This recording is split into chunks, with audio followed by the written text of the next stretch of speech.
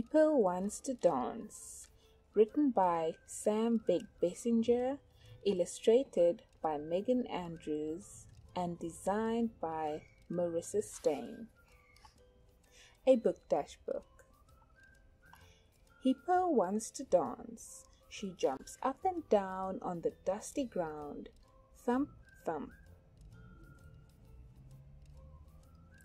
"You're getting dirt on me," says Shongololo, sleeping in the sand. "Go dance somewhere else."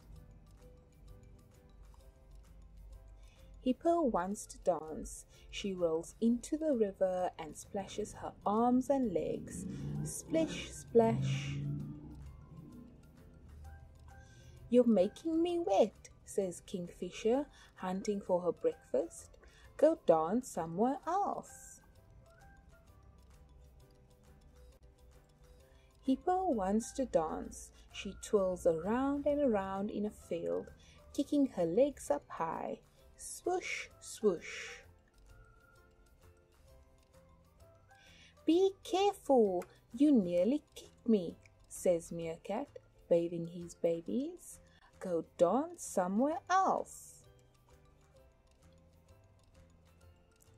Hippo wants to dance. She flops into a puddle of mud and slides around on her nice big belly. Squish, squash. "Why don't you stop dancing?" asks Donkey, carrying his buckets. "Why can't you do something useful instead?"